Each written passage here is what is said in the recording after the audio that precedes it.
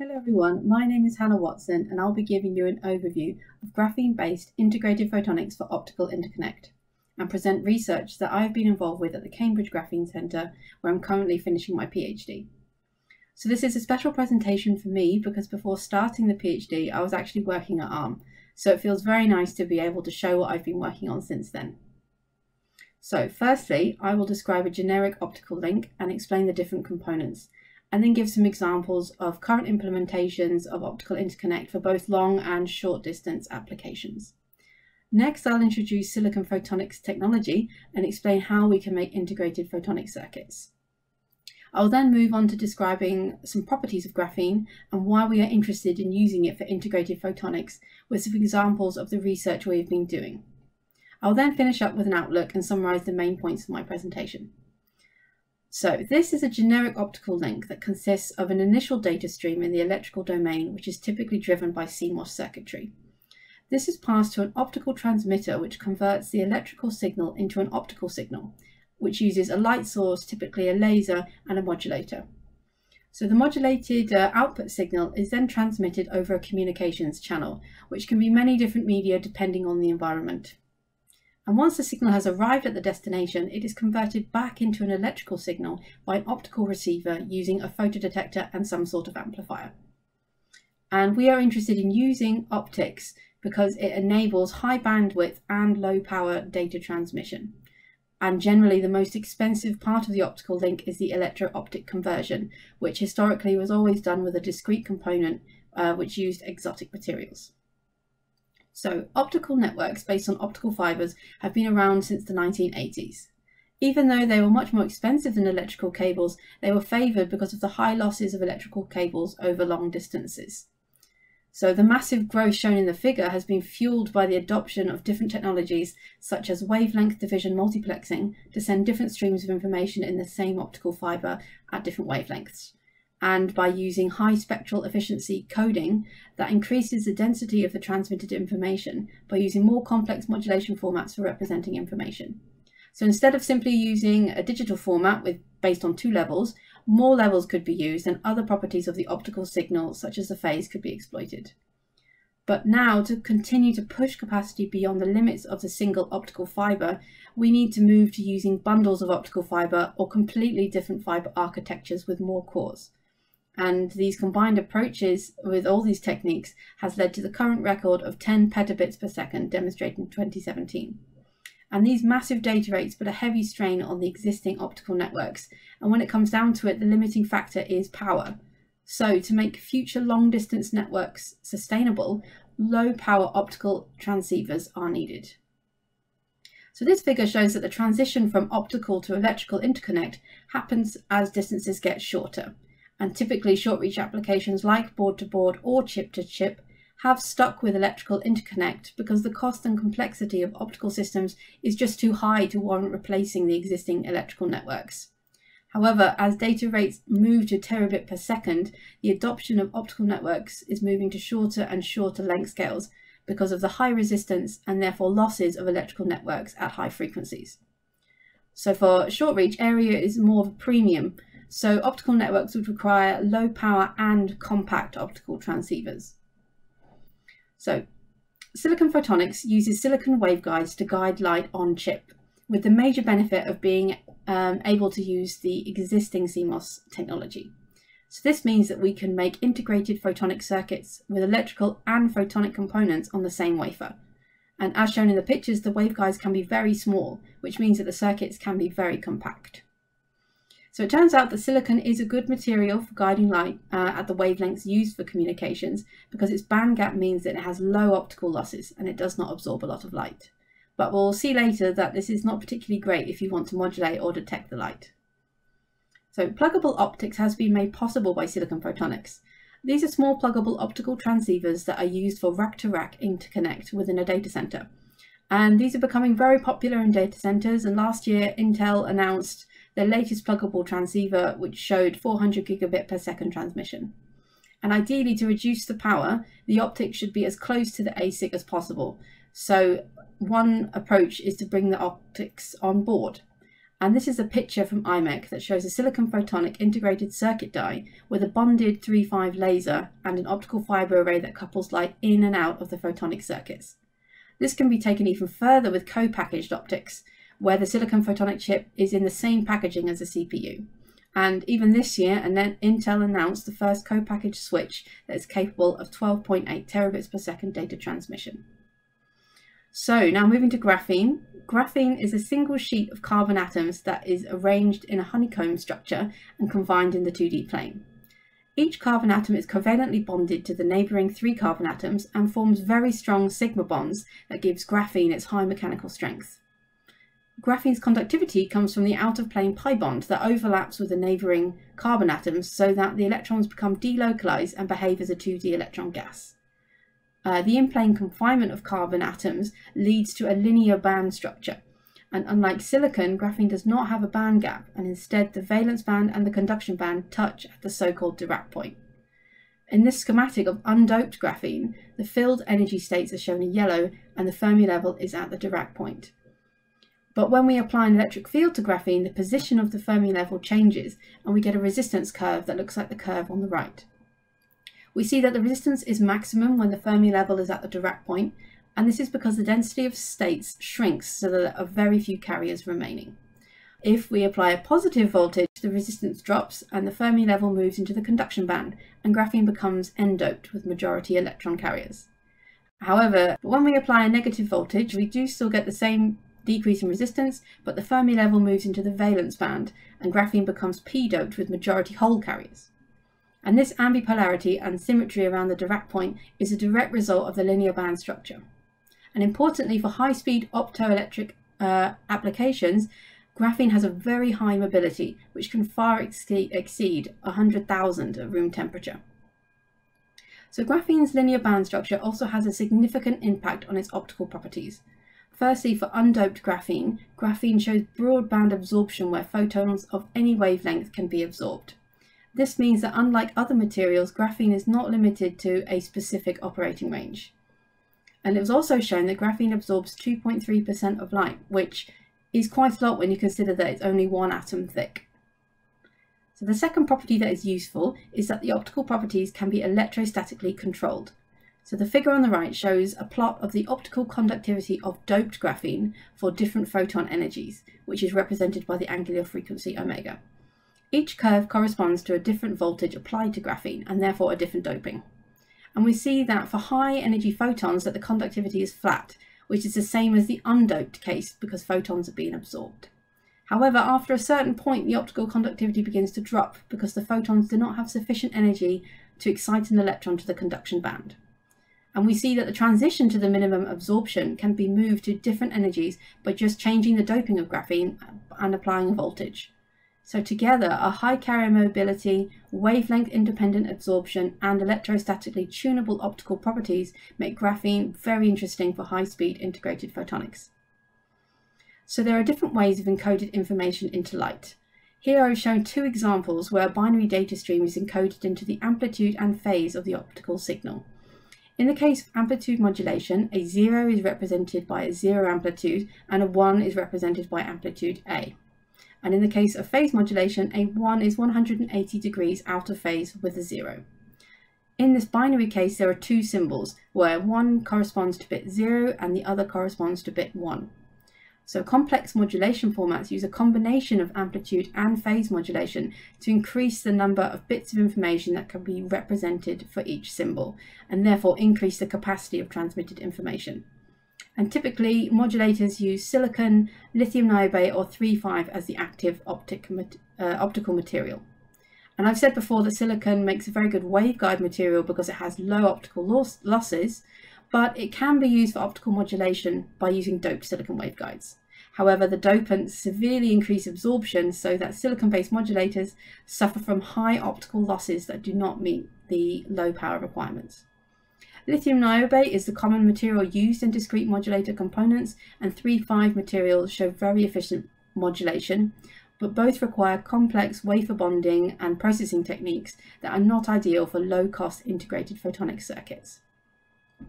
So this is the schematic of the graphene modulator that we made. Starting with photonic circuits, we fabricated a double-layer graphene stack on top of the waveguides. And this stack consists of 2 layers of graphene separated by a gate dielectric, which in this case is aluminium oxide. The region where the 2 layers overlap forms a capacitor structure, so that an applied voltage across the 2 layers generates a perpendicular electric field which changes the doping of both graphene layers. And we see that the electric field profile of the light propagating along the waveguide overlaps with the region where the graphene layers overlap each other. And this means that the changing optical properties of graphene will change the optical properties of the propagating light. So the figure on the right shows how the simulated refractive index shown in blue and the optical loss shown in orange of the propagating light changes with changing doping of graphene. So for low doping, we see that the optical loss is at its highest and remains flat, as we've seen before. And we see that as the doping increases, we see the expected transition to minimum optical loss when photons are no longer being absorbed. So this shows that graphene can be used as either an amplitude or phase modulator because of the induced change in optical losses and refractive index.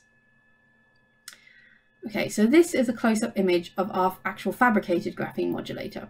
But because we want to detect the phase of the optical signal, we need to use a waveguide structure whose transmission depends on phase. So these structures use interference so that any difference in phase is translated into an interference pattern at the output. So here we have used a Mach-Zehnder interferometer made of waveguides which split the incoming light between 2 arms. If there is a phase difference between the 2 arms, the signals will interfere and produce an interference pattern when they are recombined. Now, if we put a graphene modulator on the arms, we can introduce an additional change of phase or optical loss, which will affect the output transmission pattern. So, by monitoring the wavelength-dependent transmitted power with varying voltage across one of the graphene modulators, which is shown on the right, we see that the interference pattern changes with applied voltage. So firstly, we see that as the voltage increases, the interference pattern shifts to longer wavelengths, which is a direct result of the induced change of phase by the graphene modulator.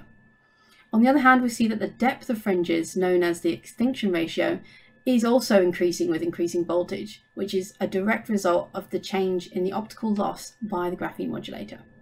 So by monitoring the shift of the interference pattern and the change in the extinction ratio, with applied voltage, we can extract the change of phase and loss that was induced by our modulator. And we found that our devices are very efficient, and we only need millimeter length devices to induce a pi phase shift with 1 volt driving voltage. And this is an order of magnitude smaller than silicon or lithium niobate modulators, which would need centimeter long devices to induce the same phase shift with 1 volt. So now I'll move on to photodetectors, which typically use semiconductors to convert a stream of photons into a photocurrent. The photons will be absorbed if their energy is greater than the band gap, and then the generated electron-hole pairs can be separated by an electric field to produce a photocurrent. The performance of photodetectors will be reduced due to carrier recombination before the carriers can be collected, or by dark current, which adds to the photodetector noise. Due to silicon's band gap, new materials with a smaller band gap are needed to achieve photodetection in silicon photonics. And typically these are based on epitaxially grown germanium on silicon or bonded 3,5 wafers, which are not only costly and complex to integrate into silicon photonic circuits, but also have a limited operating range. So there are many different mechanisms in graphene for generating a photocurrent or photovoltage, and the dominant photodetection mechanism will largely depend on the device design and the operating conditions. So the benefits of graphene for photodetection is that it is inherently broadband, which is not the case for germanium or 3,5, and that it should have a very high operating speed because of its high intrinsic carrier mobility. However, because it does have a band gap, it does suffer from high dark currents with an applied voltage because there is no barrier to stop photons from being absorbed. So we have chosen to design graphene photodetectors that use the photothermoelectric effect, or PTE, because it uses a temperature gradient with no applied bias to generate a photovoltage. So this means that we completely cut off the dark current and remove the need of a transimpedance amplifier that is usually required to turn the generated photocurrent into a voltage. So the schematic of our photodetector is shown on the left.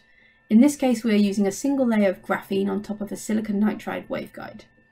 Above the graphene, we have two metal gates called split gates, which are used to create a p-n junction in the graphene channel. So these gates also concentrate the electric field within the center of the graphene channel, as shown in the mode profile below, which boosts the efficiency of the photodetector because it increases the interaction between the graphene and the propagating light.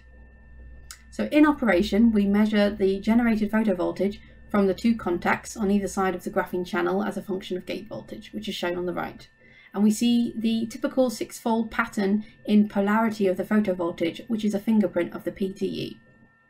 So we measured a 12.2 volts per watt responsivity, which is defined as the ratio of the photovoltage with the input power, and a 42 gigahertz bandwidth. But importantly, we had no dark current because we do not need to apply a voltage across the graphene channel. So now that we've developed individual modulators and photodetectors, the challenge was to combine them into systems. However, due to COVID-19, we were not able to measure the performance or full functionality of either of the transmitter or receiver. So now I can just show you a few pictures of the graphene-based transmitter and receiver that we did design and fabricate. So firstly, this is an image of our graphene transmitter that is made out of 8 of our graphene modulators. And this is a picture of our graphene receiver that is made of 8 graphene photodetectors. Both transmitter and receiver were designed for IQ modulation, which produces constellation diagrams like this example of 16 QAM that has 16 symbols where each symbol represents 4 bits of information. This type of modulation format is ideal for high capacity applications in long-haul networks, but difficult to implement for short-reach applications because the total device is not very compact and requires many drivers and light sources. And just for fun, I wanted to just show you what a measured constellation diagram actually looks like for 2048 QAM. So this brings me to the summary of my presentation and the outlook. Firstly, power efficiency is key for terabit per second data transmission. And if data rates keep climbing as we anticipate, then low power interconnect solutions are necessary to process the vast amounts of data. Silicon photonics is a promising technology to produce integrated photonic circuits and make low cost and low power optical devices. And I hope that I have convinced you that graphene is a promising material that can provide a combined photodetection and modulation platform that can be integrated in the back end of line CMOS fabrication. But it is now an engineering problem to improve the growth and processing techniques so that we can realize the theoretical potential graphene is capable of.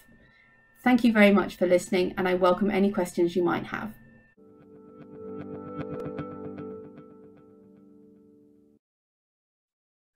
Hello, everyone. Let me first thank Hannah Watson for her very great presentation. Hannah is a final year PhD student and at the Cambridge Graphene Center at the University of Cambridge. Her focus on research are graphene-based integrated photonics and its application for optical interconnect. Previously, she had a background in physics. And well, if we are ready, we will start saying hi to Hannah first and asking her the questions that you have forward here. So thank you very much for the questions. So Hannah, the first question reads like this. Can you achieve bidirectional transmissions inside the same wavelength? If yes, does the photodetector device generate some reflection in the waveline, in the waveguide, sorry? Yes, so thanks for the question. Yes, the transmission inside a silicon waveguide or another material does go both ways. And a large problem we have with graphene devices is actually reflections due to different impedances. So these photodetectors are very small, so they have a very small resistance. So if you're using equipment with a 50 ohm impedance, you get a huge reflection here. So you do, the performance is limited by that. So there's a few tricks you can do when you're measuring to do impedance matching, but reflections are always a problem in these sorts of devices because it reduces the amount of light which is actually at the devices. So we just want to keep everything as similar as possible. So you can get reflections of lots of different things as well. If you put more waveguide material on top of the waveguide in certain areas, then you'll get reflections, or when you're splitting the light, all these different photonic components have some element of reflection in them. Thank you very much. The second question is your team working on photonic switches generated from graphene? As these are key for larger scale on-chip systems, good graphene switches provide benefits on that? So my team at the Cambridge Graphene Centre, we've been doing device level stuff at the moment. So in the last few slides, I showed you some pictures of the system level things, and it's very early stages for our team. So I think in essence, because I don't have much experience with photonic switching, but I think these components, so graphene modulators and photodetectors, can be used in these sort of devices. And because they're more efficient than some other materials, you can have smaller versions of them. So I'm assuming for these sort of more on-chip, I think was mentioned in the question, they'd be very useful for that as well. Thank you very much. The next question reads, what are the physical limitations for its integration at mass production? So I'm assuming for mass production, you mean sort of CMOS processing. And I suppose it's always about integrating these new materials into CMOS is the problem. And graphene itself is fine, just being carbon, but it is I didn't get to mention in the talk because of the time constraints, but it's actually grown on the copper foil substrates. And this can leave copper atom residues on the graphene, and this is a big problem for CMOS fabs. So it's sort of residues from the processing, which is the main problem for the integration in mass production. But the idea is that you can do all these things on the wafer scale. So you can grow graphene the size of a wafer, you can transfer it as this big size. I mean, it's obviously a bit more challenging than what I just said, but in essence, you could do it. So it's just the places like IMEC and Extron in Cambridge, they're actually working on these sort of more industrial scale tools for large area transfer and growth of these materials. So there needs to be some development into this, but companies are looking into it. Thank you very much. And very closely related to this previous question, what are the physical, oh, sorry, this was the previous one. Is there anything non-standard right now that it is limiting this? I assume that this was to be customer ready in the next, let's say, 10 years, for example. So from this IMEC development until final product, what do you think that it is going to take? So everyone always asks me about, I mean, a lot of people are aware of this hype curve with graphene. It was in the media for a long time now.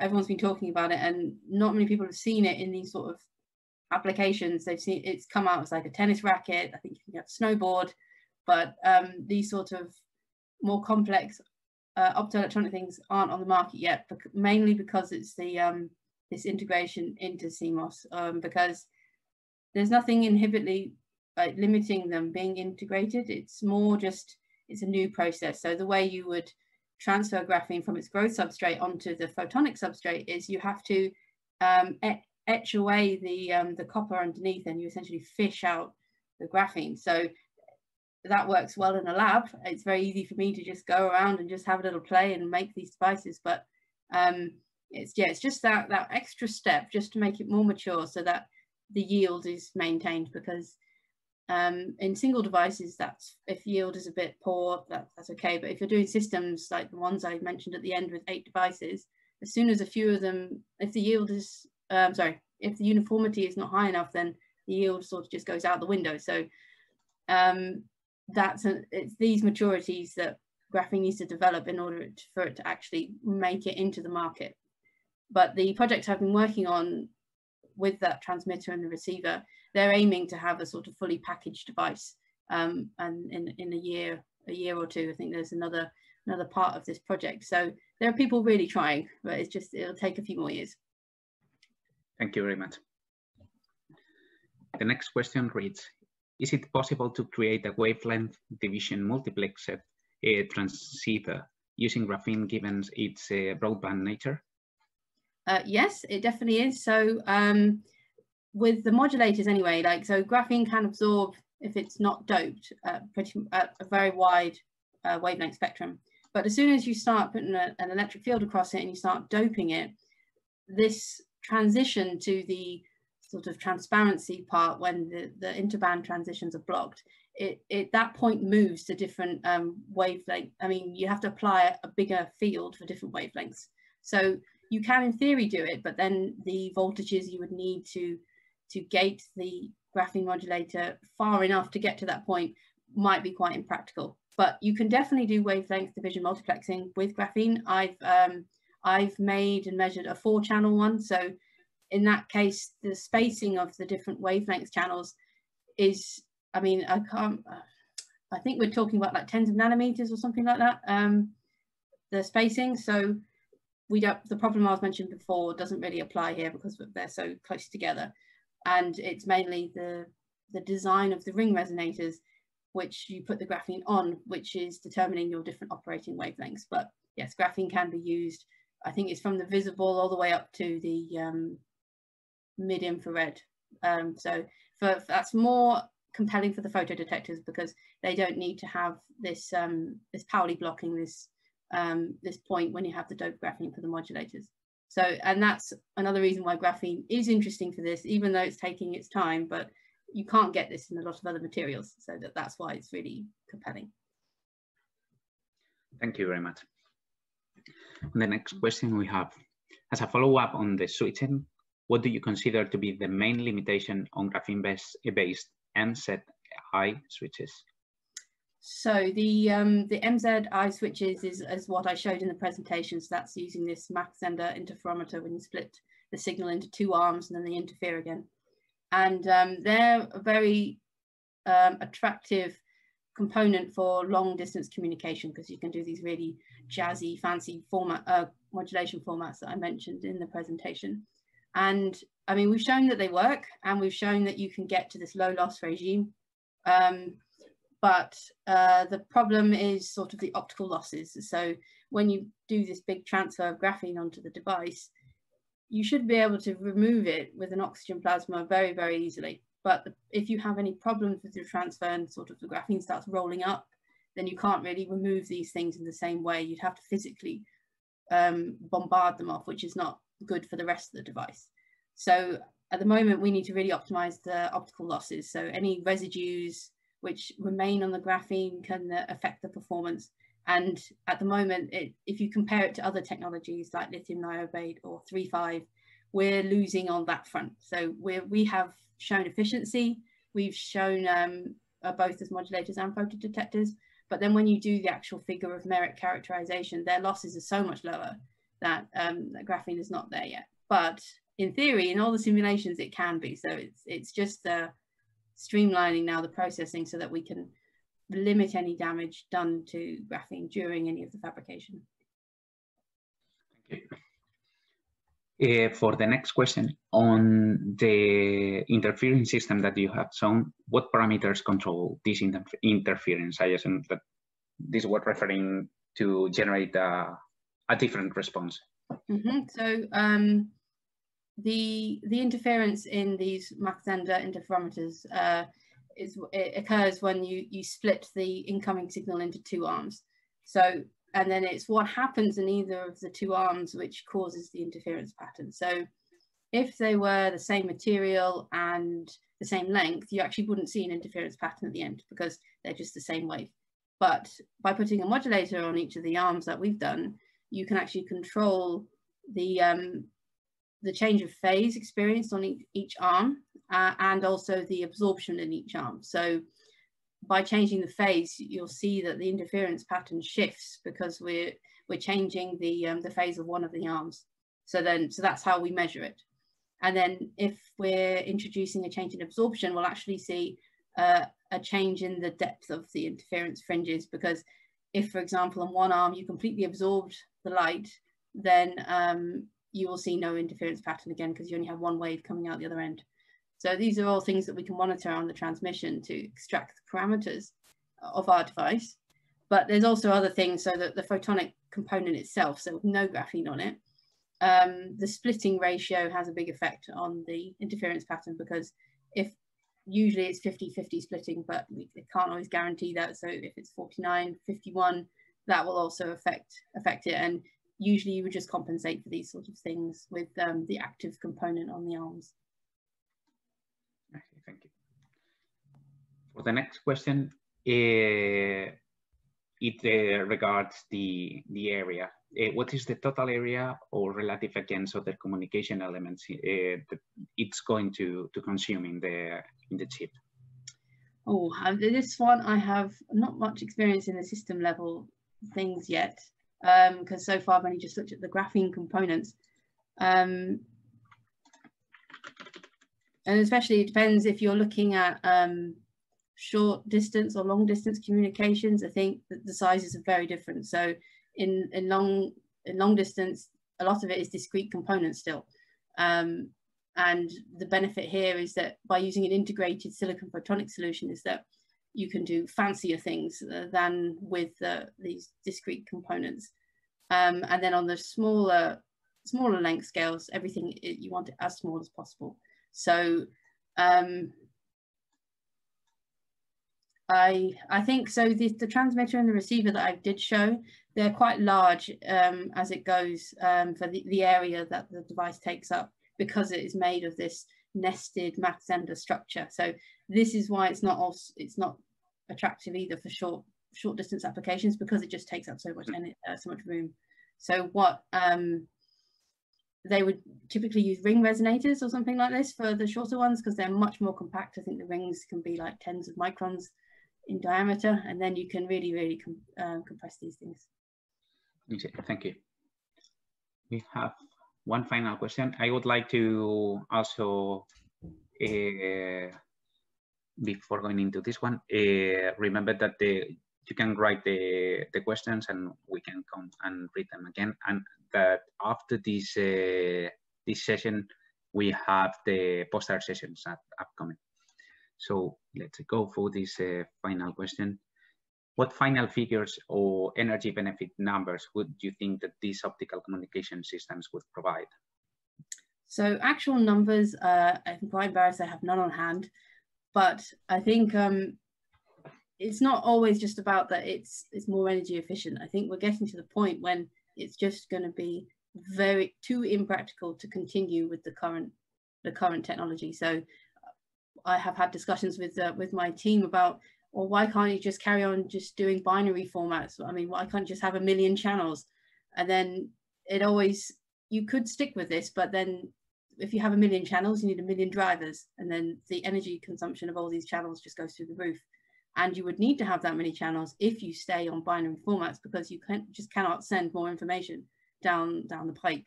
So we want to have these fatter pipes, otherwise it's just, we won't be able to do it.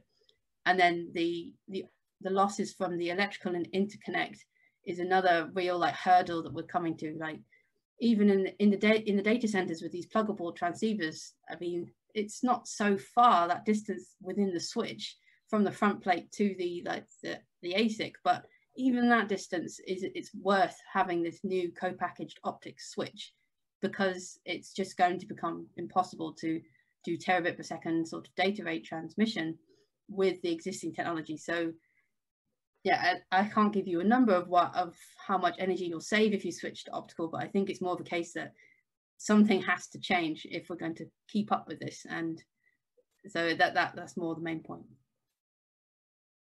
I see. Thank you very much. So, well, again, I would like to thank you for the talk and for being here to answer these questions. And I would like to remember the audience that they can go now to see the posters on the short talks here. Right. Thank you very much, everyone. Thanks, Fernando. Thanks, Hannah.